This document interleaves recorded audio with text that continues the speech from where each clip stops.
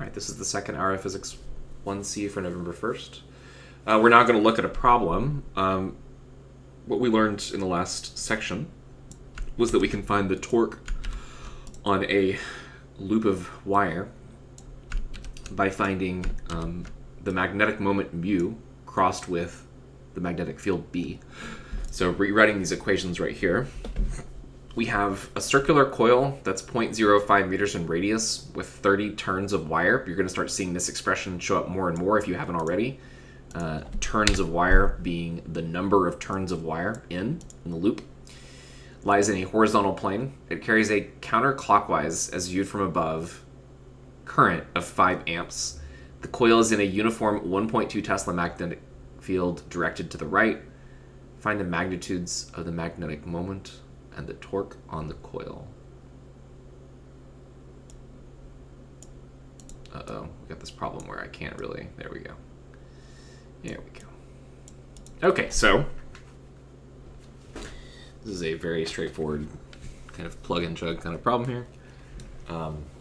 So we need to be able to calculate this magnetic moment of the coil, so let's do that. So the magnitude of the magnetic moment, it's kind of a mouthful, is 30 turns multiplied by the current, which is 5 amps. 5 amps. 30 turns. This is N. This is I. Multiplied by the area of the loop. It's a circle with a radius of 0.05 meters. So we're going to do pi times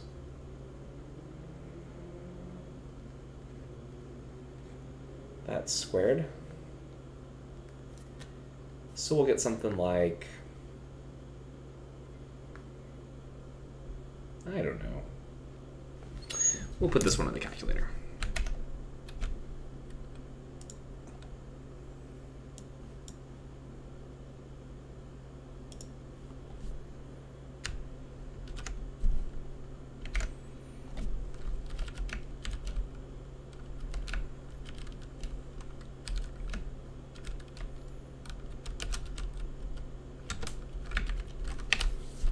So 0.942.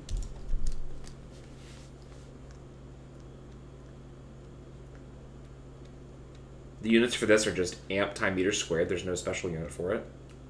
Well, I mean, maybe there are special units for it. I don't know.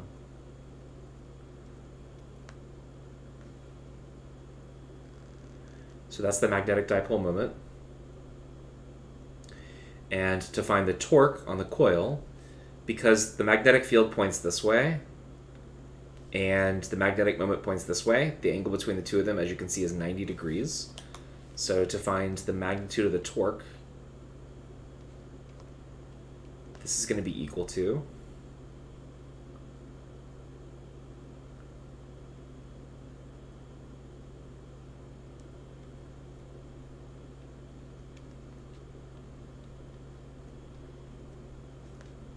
so that times the size of the magnetic field, which is 1.2 teslas. And then we have to multiply by the sine of the angle between the two of them, which is 90 degrees.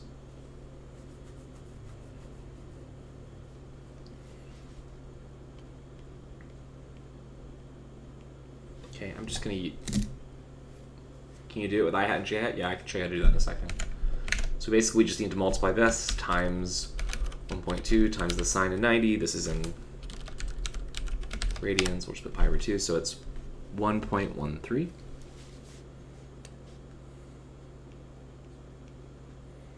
And that's going to be in, hopefully, newtons times meters. But we have to kind of check. So we have Tesla's amp meters squared. Let's check out the units up here. So Tesla times amp times meters squared. A Tesla, if you don't remember what a Tesla is, you can use the equation that force is QV cross B, which gives you that the units for Tesla have to be F over QV. So the units of a Tesla, 1 Tesla, is then going to be equal to a Newton divided by a Coulomb times a meter per second, which is the same thing as a Newton divided by a meter times an amp. So if we put that into here, we have newtons divided by meters times amps, multiplied by amps times meters. So you'll see that what's left over then is newtons times meters, which is the unit for torque. And there we go. Pretty straightforward. Things can get a little trickier if the angle is not 90 degrees, and you'll definitely see problems like that, or I already have maybe. If we wanted to do this using I hat J hat notation, we would have to construct a coordinate system. So we could say that this is the x direction. We could say that this is the y direction right here. In that case, B would be equal to 1.2 Tesla times I hat, and mu would be equal to 0.942 amp meters squared times J hat. And then if we did torque equal to mu cross B, we would get the same answer, but we would have 1.13 Newton meters, and then we would have an I cross a J, which you all know is K.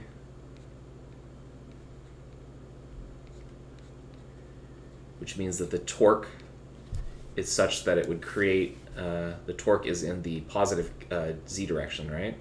So that would look like this, which is to say that when the torque points like this, that's like a torque that causes the system to rotate in a circle that is counterclockwise from x to y. All right, any questions? Okay, I already talked about how dipoles work and how they line up with magnetic fields. I guess one other thing that we can mention now that we've introduced this kind of idea of magnetic moments is that, you know, if you think about an atom, this isn't 100%, the picture that I'm about to give you is not 100% accurate, but I think it's good enough to share in an introductory physics class. Just understand that sometimes we lie to you a little bit because the truth is a little too complicated. This is one of those moments. I'm going to lie a little bit because the truth is a little too complicated, but it's like a little white lie designed to teach you something. So think about an atom. Inside of an atom, you've got like a nucleus, right? So you've got your nucleus that has your protons and your neutrons inside of it. So you've got your nucleus. And surrounding that nucleus, you tend to have electrons. And so let's think about just the simplest of all atoms. Let's think about the hydrogen atom, where in the side of the nucleus, all you have is a single proton. So inside of here, you just have a single proton. And orbiting that, you have an electron. So out here we have a little electron, and it's moving around. It's got some velocity, but it's moving around. Now, if I have a negative electron that's flowing around like this, that implies that there is a positive electric current flowing in the opposite direction, right? So we can say that there's a current that flows like this. Now, if there's a current that's flowing around like that inside of an atom, that means that this atom has a magnetic moment. Can you all tell me what direction it would point? So if the current is flowing around like this, so coming out and then going back in like this, so the current's going around like this, can you all tell me what would the direction of the magnetic moment be? Sweep your fingers in the direction of the current, and your thumb will point in the direction of the magnetic moment. It goes down, right? Magnetic moment is down. No, I already said that the electron's moving to the right, but that means the current's going to the left, so you don't need to do any other changes. We're just looking at the current now. So I've got a magnetic moment, right?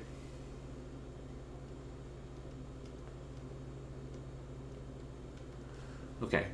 So we know now that a single atom can have a magnetic moment. You can go, this kind of thing, you can go on like Wikipedia or to any type of like different types of websites where they record data about like masses and spins and all kinds of different things about particles.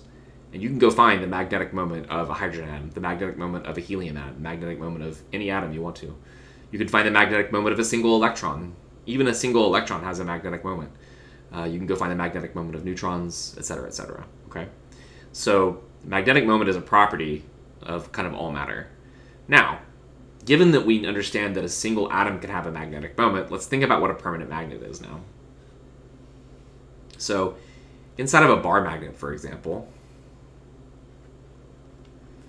what happens is that there are, they call them domains or regions in which you have different atoms lining up in different ways, okay? So let's say that we consider this arrow to represent a magnetic moment for any particular piece of our bar magnet, what we're going to find is there are going to be regions where there are a whole bunch of magnetic moments that all point kind of relatively in the same direction.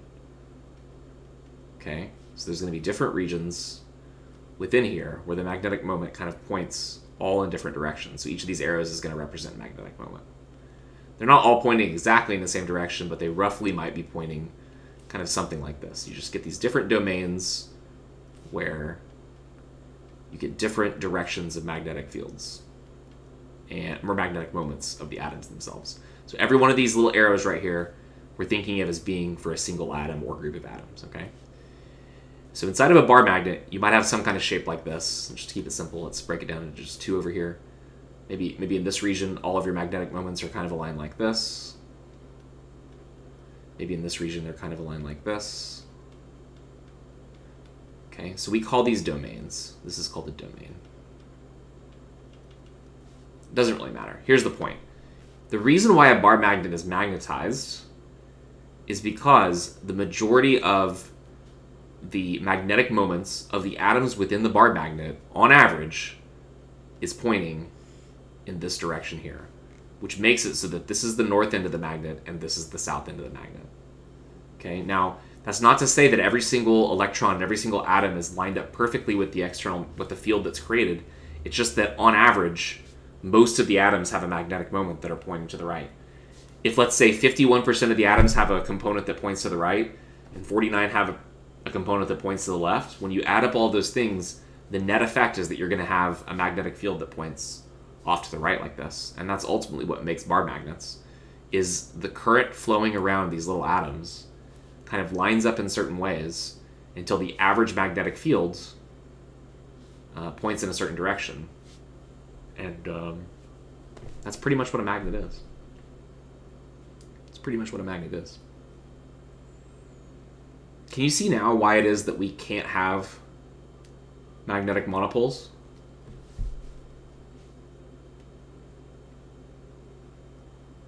Can you see now why?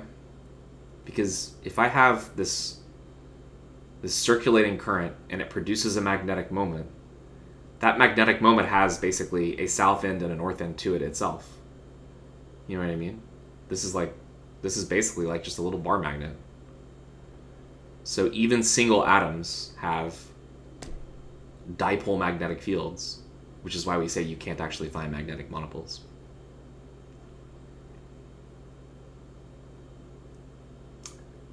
Okay, does anyone have any questions?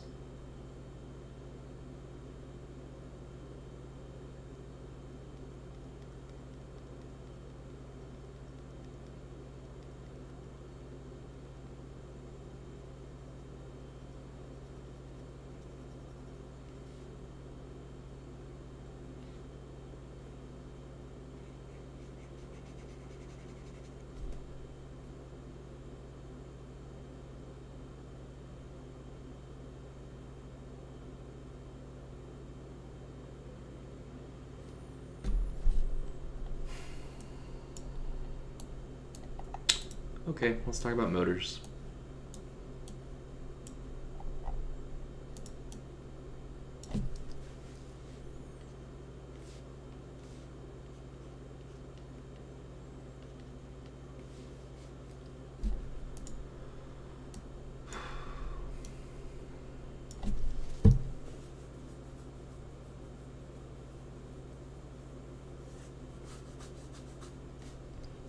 All right.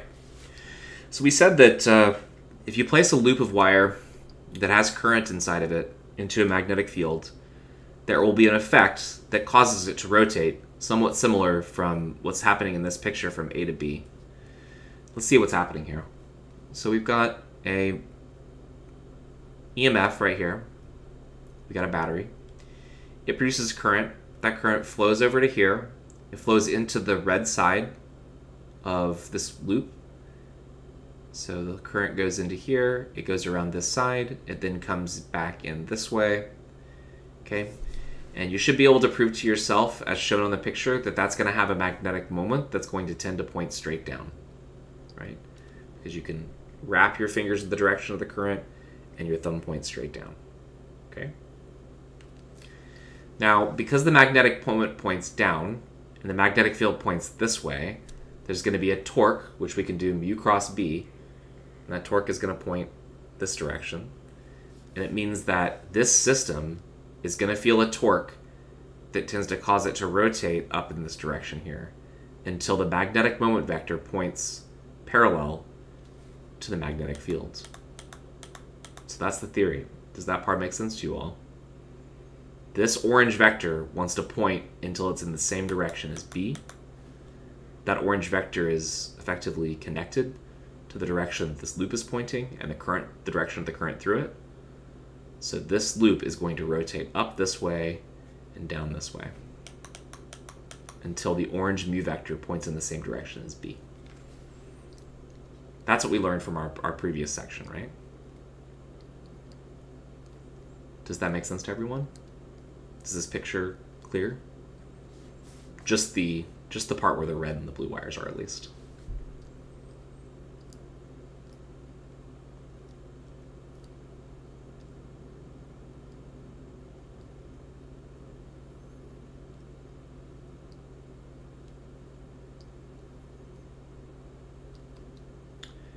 Now, we said before that if all we had, let's go back to what we were just discussing. If all we had was a loop with an axis running through the loop, we said that basically what would happen is the system would rotate through 90 degrees until it got to this position here, at which point there would be no more torque and the motion would stop, right? Now, what we're trying to produce down here is a DC motor. A DC motor, to define what it is a device that takes in current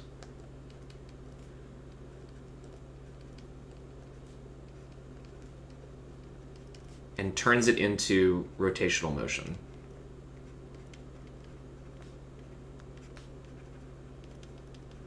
From an energy standpoint, what it does is it takes electrical energy in the form of current, and it converts the electrical energy into mechanical energy. The energy of motion, the energy of kinetic energy.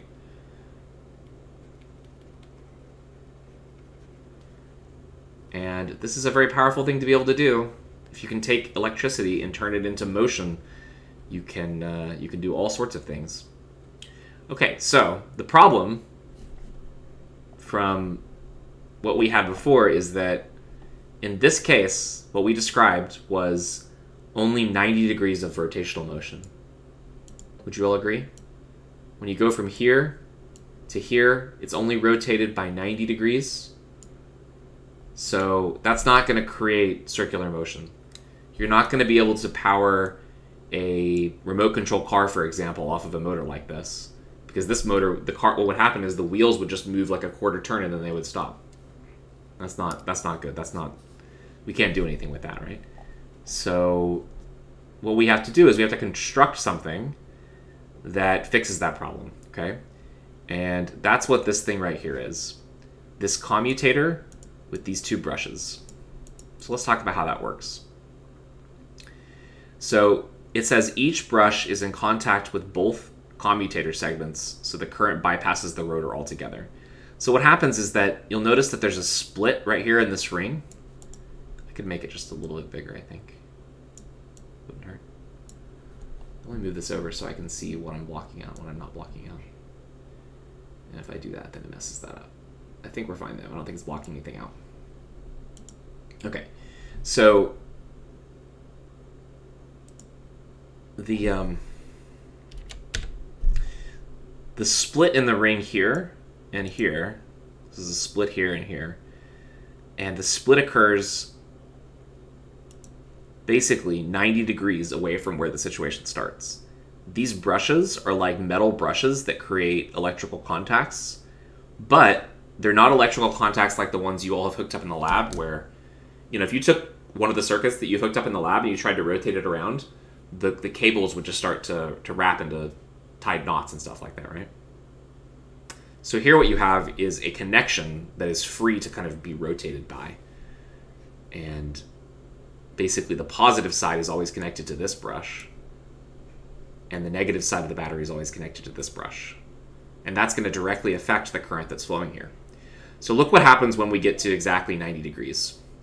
When we get to 90 degrees, what happens is that now the gap in the commutator is in contact with the brushes. And what that means is that there's no longer current actually flowing through here. The current stops flowing for a second. So it says each brush is in contact with both commutator segments, which is the open ring part. So the current bypasses the rotor altogether. The rotor is the metal loop here. Okay. As a result, no magnetic torque acts on the rotor. Now what's going to happen? So if I had this object and it was rotating, and it rotated from this flat position over here on the left, and then it rotated up to this position like this, once it gets to that point, if there's current flowing, it's not going to move anymore. But if the current stops flowing because of the gap in this thing right here, what's going to happen is the object had some kinetic energy, had some momentum as it rolled to here, and that momentum is going to allow it to push a little bit past that point. What's going to happen then is that the segment that was red before, let's look back at this. Red is positive, right? The red side is the positive side. That segment is now going to suddenly be connected, because it's rolling in this direction, to the negative side of the battery. Can you see that? So it's going around in a circle like this. It started here, it went up to this point, and that meant that the red side went down, the blue side went up, as you can see here. But now this red side is about to come into contact with the negative side of the battery. And the blue side is about to come into contact, this blue side right here is about to come into contact with the positive side of the battery. What's that going to do to the current through the loop? Compared to the direction it was flowing here. What's going to happen to the current through the loop now?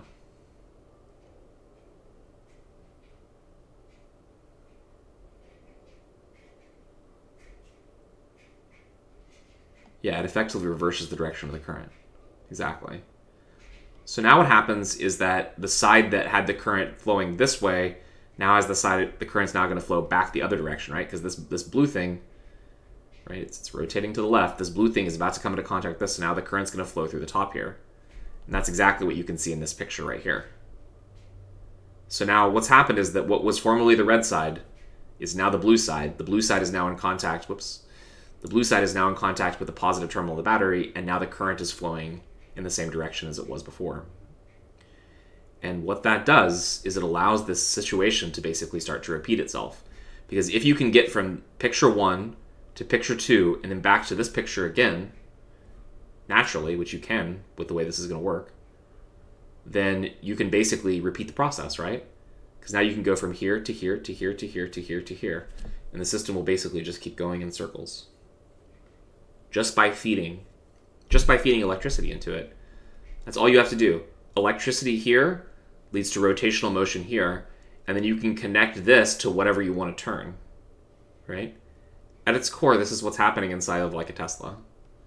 You know, you have a battery, it sends electricity into something, that electricity gets converted into motion through some type of loops of wire, and then that motion makes the wheels turn, basically, and that's it. It's just electricity gets turned into mechanical energy. And I don't think this representation here is particularly good. I didn't do a great job, but there are some videos where that you can see how this is happening. I'm going to show you one that I put up on Canvas.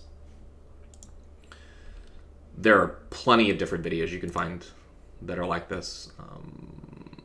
This class is this class. I think it's on this. Oh, maybe it's not. That's fine. Shouldn't be too hard to find on YouTube.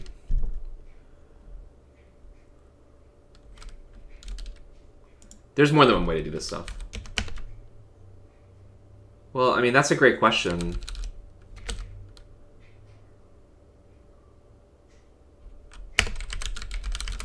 Is if this is so simple, then why are electric cars more rare? Well, you still have to carry the battery around, right? And the limitation with electric cars, I This is the one I want to watch. This is the short one. That's really good. This one's pretty good too. Yeah, this one's better, I think.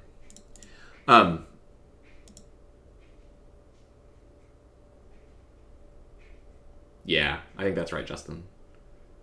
If you don't care about efficiency that much, if you don't care about, if all you want to do is make a really powerful car like they did in the 60s, like the muscle cars and stuff like that, and you don't care about the emissions, I think he's right that you get a lot higher power output from a combustion engine. That being said, I'm sure if you pump enough electricity out of a battery, you can probably get similar kind of power output. Anyway, let's watch this video. I'm gonna have to switch this over so you can hear the sound. Change windows to this one. Go live. Maybe I'll turn this on so I can hear the sound too. You can find DC motors in many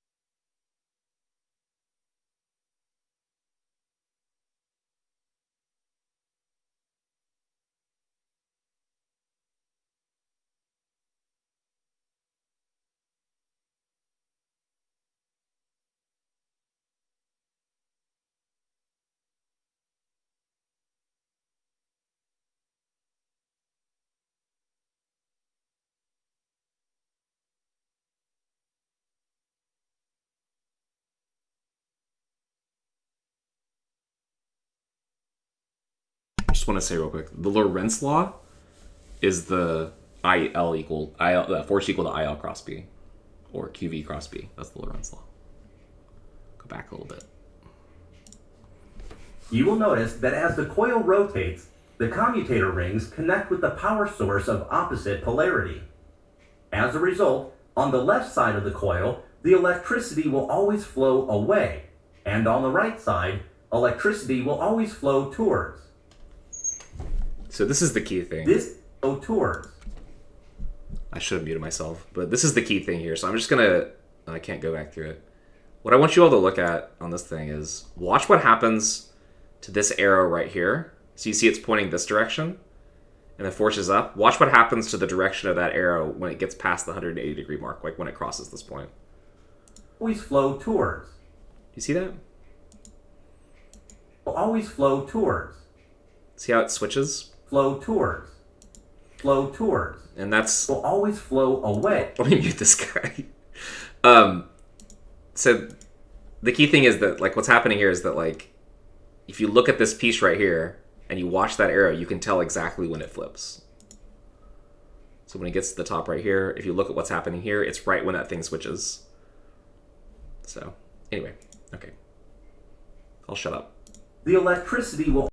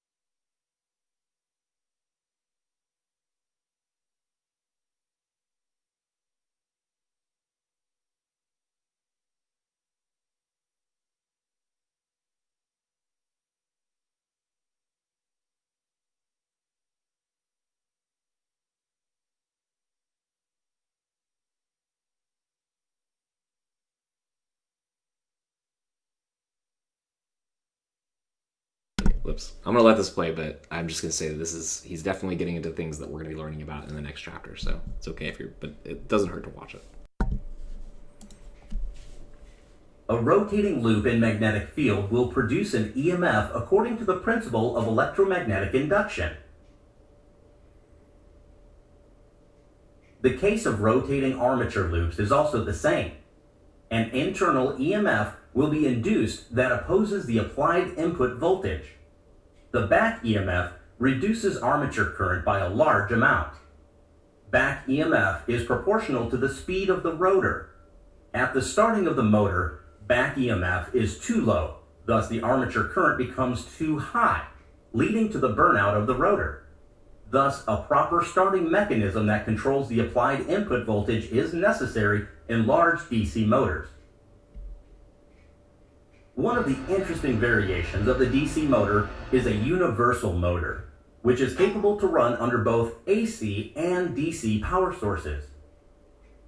To know more about it, please check the next video. Thank you. Okay. Did you all find it helpful? I kept forgetting to mute my mic. Was it picking up my audio whenever I didn't mute my mic? Was it picking it up out of my speakers? Oh, that's going to sound terrible on the recording, but that's okay. Sorry about that. I don't know how to... Wait, we're going to OBS, go live, and we go back to... Okay, any questions? And mostly I just wanted to show you the animation because when you can see like the vectors changing, like you can only see so much in a picture that only shows you 3 steps, right? But the key is to understanding that right as soon as you switch from here to there, the torque is going to make it so that the system just keeps rotating, and that's the key. That's the key to understanding what's happening here with the DC motor. Okay, so pretty powerful concept. You can take electricity and you can turn it into mechanical energy.